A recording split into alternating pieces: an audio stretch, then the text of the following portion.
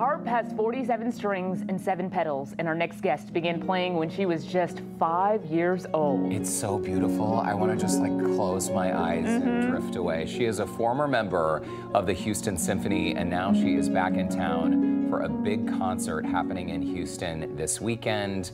Megan Conley, welcome to Houston Life. We don't want to interrupt this beautiful sound. Keep going. I will play afterwards. That's totally fine. Listen, we're so honored to have you, Megan, in our studio today. Thank you. Started playing the harp at just 5 years old. Yes. You were telling Candace and me during the commercial break that as a kid, they're much smaller. They are, yeah. That you start on a little Irish harp that doesn't have pedals like this harp. It just has levers.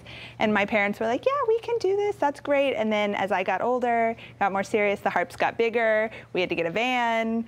So it becomes more of a commitment, but by then we were all hooked. Let me ask you, kids start playing clarinets and flutes and saxophones. You chose the harp. What made you choose that? My dad is a musician, so Danny Levin, he's in Austin, and I have an older sister, Shayna, that was already taking piano lessons. So then I was next in line for music lessons, and he met my harp teacher, Delane Fedson, and she said, I want to start teaching. Send me one of your kids. And since my sister already was taking piano, I went.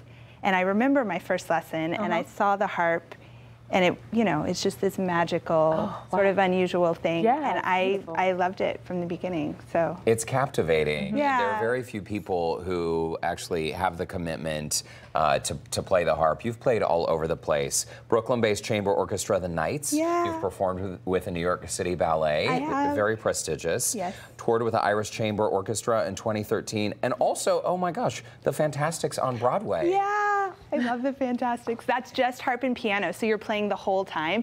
And the harp actually has an acting role. There's a point where they say, oh, we have to cut the budget so the musicians can go home. And I get up and like walk off the stage, and I always got a laugh, and it was like the best part of the show for me. Awesome. On top of that, you've been on some Grammy Award-winning albums. Yeah, well, so since my dad is a musician, and I grew up in Austin, which is a big music town, I grew up, even as a kid, playing with Austin musicians, and I played on an album, Low Super 7, when I was like 12, I don't remember, young. And I remember, I was practicing in my room. My dad came in and was like, you won a Grammy? Because the album won a Grammy. I don't have the statue, but it was great for my college resumes, Also, unexpectedly, you've taken your harp to the beach. You have played on the beach. Oh. You are a passionate fan of conservation. Yes. And in 2021, you founded the Ocean Music Action. Yes. And this essentially is to merge your two passions. Explain to us the mission of your organization. Absolutely, thank you. So I became really passionate about conservation and learning, especially about water pollution. I feel like I have a friend here, and she said, don't mess with the water. Like, it's a very basic thing that water is something that we all need, that we all share ownership of the water. So when I learned about ocean pollution, you know, it's like we've heard that thing,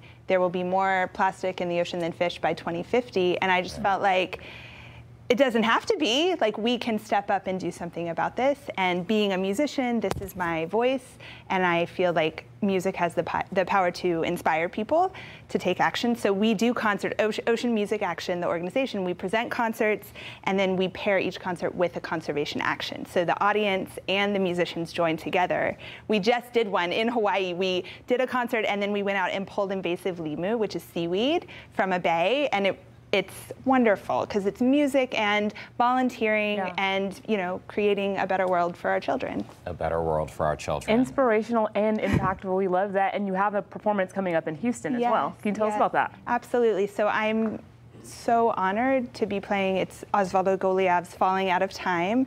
And this is a work that has been going on for many years. There have been many performances of it. My husband, Megan Conley, who plays with the Silk Road Ensemble, was part of it from the beginning. So I've heard about it, I've heard the recording, and then for this performance, the pipa player, Wuman, was not able to make the tour. So with this piece, Goliav, the composer, doesn't compose for instruments, he composes for people.